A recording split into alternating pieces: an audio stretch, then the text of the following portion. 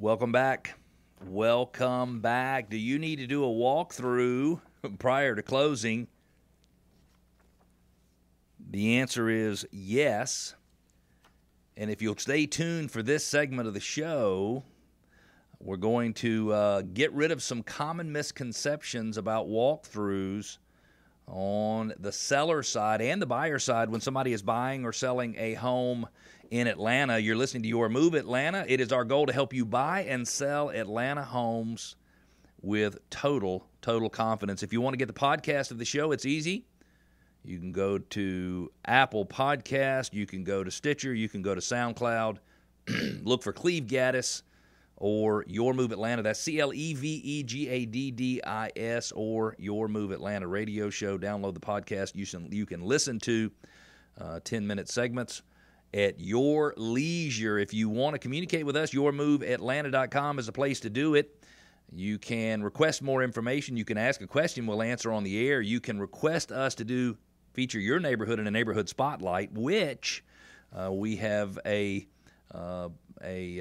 see here, Ginger in Johns Creek, who requested a neighborhood spotlight report on Sugar Mill in Johns Creek, and we'll give that later in our show. But let's move on to a listener question. A couple of weeks ago, we had a listener question about whether or not to do a walkthrough, and our answer, a walkthrough is, as every buyer should be, they should be concerned about. They've put this home under contract. They're going to closing tomorrow, and they should be concerned about whether or not the home is, number one, still there, and number two, if the home is in the right condition. It is in the condition the seller agreed to give them the home in.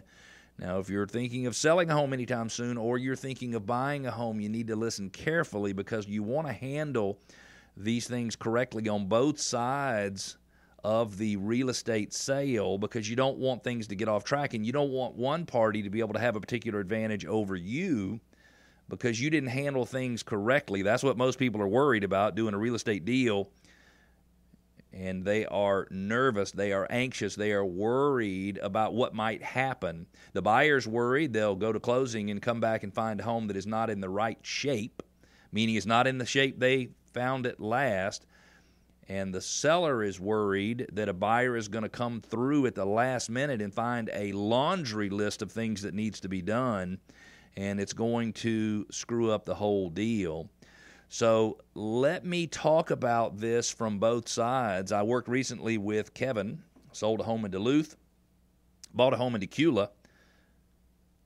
He handled the walkthrough on his sale absolutely perfectly, because what we did is, before the buyers came through to walk through his home, we knew everything he had committed to in the contract. We reviewed all of the personal property items. We reviewed all the home, every single room. In his case, he didn't have a basement, didn't have a crawl space. We looked at the yard. We looked at the exterior. We reviewed all of the inspection issues. What did the buyer ask for? Was the repair done correctly? And does it look good? And then we reviewed the timing of everything. When does the buyer expect you to be out, or expect Kevin and his wife to be out? When are the movers coming? How is it all going to work? So we reviewed that, and Kevin thought through every single piece. So when the buyers came through to do the walkthrough, there were nothing in the home. There was nothing found that didn't match the contract. All of the personal property items that were supposed to be removed, Kevin knew he was going to remove them. The ones that were going to stay, stayed. He reviewed the entire home to make sure the buyer had a good experience. He reviewed all of the inspection requests. In this case, the buyers had requested 7 or 8 items to be done. We had the receipts for everything. He reviewed them to make sure everything was done, and he knew that he was good from a timing standpoint. Now, on the purchase side, remember, Kevin is selling a home in Duluth. He's buying a home in Decula. On the purchase side, the story was very, very different. And I will tell you, had Kevin not gone to a walkthrough prior to closing, and I actually went with him myself. I love to do that kind of stuff with a consumer, with a buyer. I love it. I like the fact that they're moving into a home, and I want to make things as clean and as clear as possible. And I know that there might be some issues that are going to be uncomfortable for a buyer to talk about, but they're not uncomfortable for me to discuss. So we go to the walkthrough just a couple of days ago for a closing that took place recently, and we showed up. The sellers still got all of their stuff in the house. The closing is supposed to take place the next day. The seller is supposed to be out prior to closing, but the seller's plans are to be out the day after. Now, I don't like talking about this because the reality is that sometimes we just need to be aware of what's going on in the market. We need to be aware of what's going on with another party in a transaction. And if they're not going to do what they're supposed to, we need to know in advance so that we can take steps to protect ourselves. As far as Kevin was concerned, he did not want them staying in the home until Friday. But the reality is he only needed to be able to get into the home after noon or 1 o'clock on Friday, even though he should have had possession to the home on Thursday. We also took a look at the contract as we walked through. There were a couple personal property items that were supposed to stay, like, for example, TV mounts. And I know it doesn't sound like a big deal, but if you're moving and you plan on having the existing TV mounts remain in the home and you show up after closing and they're gone, those things seem like a big deal. So we were able to clarify for the seller that X stays and X goes to make sure that everybody was very well aware. Then we went through, looked at the condition of the home. It looked good. We reviewed the entire home. There was a couple of things that still needed to be done. A thermostat needed to be put back on the wall, things like that. Then we got into the inspection issues. 80% we were in good shape. 20% we were not. So what happened is we realized there were items that were left to be fixed after closing, so we amended the contract to make these items survive closing. We put a time frame in place that said what would be done and by when. And listen to this, Atlanta, here's the kicker, and what would happen if it was not done. So if XYZ was not done in X number of days, then the seller had to give X number of dollars in lieu of those repairs. It also said if he is not out, the seller is not out by a certain time, because remember, if he stays in too long, it's really going to inconvenience the buyer. And if the seller was not out by a certain time, that he also had to start paying fees to the seller as well.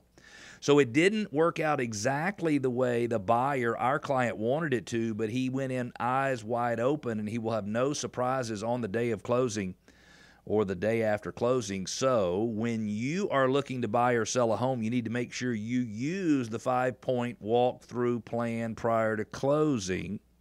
Because if you're worried on the seller side or you're worried on the buyer side, if you use that 5-point walkthrough plan prior to closing, you're going to have absolutely total confidence so that you can sleep well at night, and that is key. If you want information on our 5-point walkthrough plan prior to closing, go to yourmoveatlanta.com, click on Contact Us, ask us to send you a written copy of it, and we'll be happy to do that. I'll guarantee you it will save you money. A quick interesting note, the mortgage application, the percentage of mortgage applications, the number of mortgage applications increased 6% last week over the prior week. When mortgage purchase applications start going up, that means sales will go up very quickly thereafter. So I think that is a good sign of strength. So if you're worried about the market, I say just relax, that the market is probably going to take care of itself. What happened in Metro Atlanta over the last 7 days from a real estate standpoint? 2,161 new listings came on the market. You heard that right, 2,161. 1,691 properties had a price decrease. So if you're out there listening, wondering, are there opportunities for me as a buyer to get a deal on a property? I would say there were 1,691 of those last week. 1,852 homes were put under contract, means buyers and sellers came to an agreement on those properties, and 1,495, almost 1,500 closed. If you're out there and you think you need to sell your home sometime soon, but you're worried that the coronavirus crisis has forced you or will force you to sell for less, or even worse, or not different, I should say, it'll take forever and you'll miss your deadlines, I invite you to think again. We can show you how to get the most out of today's market and make your timing work out perfectly, even during a pandemic. Plus, our MoveSafe certified team will ensure that the entire process is safe for everyone. Just visit yourmoveatlanta.com, YOURMOVE Atlanta.com, and click on download the free guide to unlock your home's full value and make timing a non-issue. Stick with us. We'll be back.